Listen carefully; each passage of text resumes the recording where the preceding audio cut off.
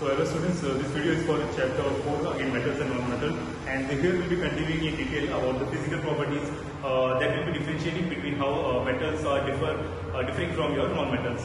So first of all, physical properties and chemical properties are two terms that you have to understand how they are actually different from each other. Chemical property is I mean to say something which depends upon the reactivity, how the reaction will occur, and physical properties are something like without having any sort of reaction or you can say merely by taking a look at them, then you will be able to differentiate, right? So these are a set of properties which are actually which will be applicable for both, that is your metals and for your non-metals. So first in detail we will be going for metals, how these properties exist for them. So the first property that we have is your physical state, and by physical state I mean to say how actually they are being found or how actually they occur in the nature. So as far as solids metals are concerned, physical state normally total of 92 elements that we have. Remaining are like 22 are non-metals and remaining are your metals. So most of the metals, it's like almost all the metals are basically in solid form except for mercury, right? Which is the exception, again I will say later, that it is the only metal which is found in liquid form. Then next comes your luster, and as far as luster is concerned, it means basically a shiny appearance that the metals will have.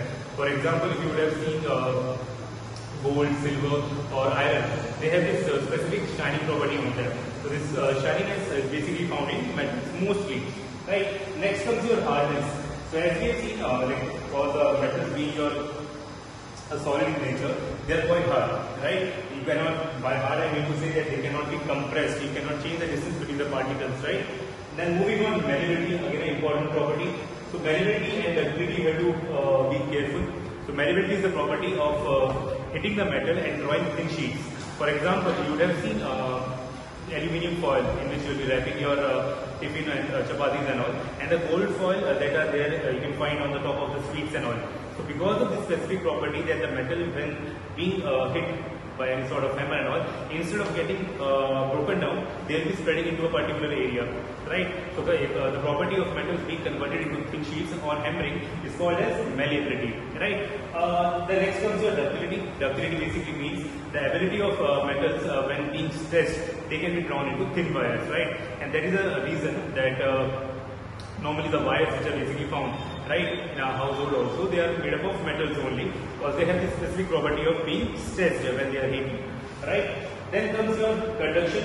Now conduction basically can be of two types, as you would have studied in your 7th standard. Conduction I mean to say either the heat can be conducted or the electricity can be conducted. So conduction in terms basically deals with two parameters, that is your heat and electricity. So metals have given a great signal for both of them, that is your heat and electricity. Now comes the sonority, right? So if, for example, if you take a plate or a utensil in your house and you start hitting it with some other metal, you have this specific or peculiar type of ringing sound, or the sound being extended. Or for example, when you go to a temple, you hit a temple bell, right? Then again that specific type of sound is called as sonorous property, and this sonority is a specific type of property which deals only with the metals only. Now as far as the second last property, there is the density. Density again basically nothing means mass per unit volume. For example, give this specific example, if you take two pieces, two blocks, one of iron and one of wood, right, of same size, same shape, and the volume will be same exactly, but the weight will be more as for your iron as compared to your wood. So we can see the density of iron is higher. So that metals, they have basically very high density as compared to your non-metals. Now melting point and boiling points you all would be aware of. Melting point is something when you start hitting anything, right, it will be starting, it will start getting melting, right? That is melting point at which specific temperature. Boiling point is again simple, when you start hitting or when you start giving the heat to any substance, how it is being converted into vapors and all. So the temperature, whether it may be melting point or the boiling point for your metals, it will be extremely high, right? So these are the properties which were there existing for the metals. Now how they vary for your non-metals, that again we will see. Now for non-metals, as we saw, like most of the metals are in solid form except for mercury. For non-metals, we have generally around 22 non-metals, and out of that also I think 10 are gases. Only one is there, which is bromine, which is found in liquid form, right? Remaining are solids only, right? Next comes lustrous. So except for your iodine and your graphite is nothing but a form of carbon that we have seen in chapter your coal and petroleum. is again a type of non-metal only, but it has specific type of shininess on it. Right. Now, as far as hardness is concerned, yes, like I think 10 to 15 non-metals are there which are quite hard, but their hardness is not as much as compared to as that of your solids. Now, next comes your malleability and your ductility.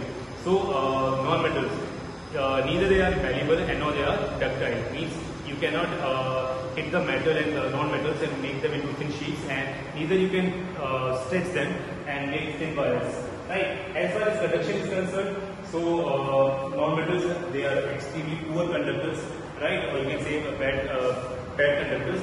Exception is there for graphite. Graphite is the only non-metal which conducts electricity. Now again, sonority property is there. So metals are generally, you can say, are non-sonorous. That is, they don't have specific type of sound when again being hit with something. Density is very less, except for the diamond. Diamond being again one of the hardest substance that occurs on our planet. Again, it's non-metal, but it has the highest density, right? That is again an exception. Now, melting point and boiling point are very low as compared to that of non-metals. Now, these are the general properties that we have to understand: physical state, luster, malleability, ductility, hardness, melting point, boiling point, sonorous and all. Right? Now, there are certain exceptions as we have discussed also, and by exception I mean to say they will be having a property which will be differing from the others also. For example, for iodine and graphite, I said non-metals are non-lustrous. They don't have the shininess on them, but these two again having an exception, they have a shininess property. Now, sodium and potassium. As I said again, the non-metals have very low melting point and boiling point, very high melting point and boiling point. That actually applies only for the diamond. But as far as sodium and potassium are concerned, they are having extremely low boiling point. Now, mercury, as I said again, is the only metal which is found in liquid form. Now, graphite. Again, all the non-metals are basically poor conductors of electricity, but as the graphite is concerned, it is basically used in motors, generators also. That means basically it is a good conductor. Now, metals we have seen, they are extremely hard, having very high density, but again, aluminium being an exception is very light, right? That's it from this video.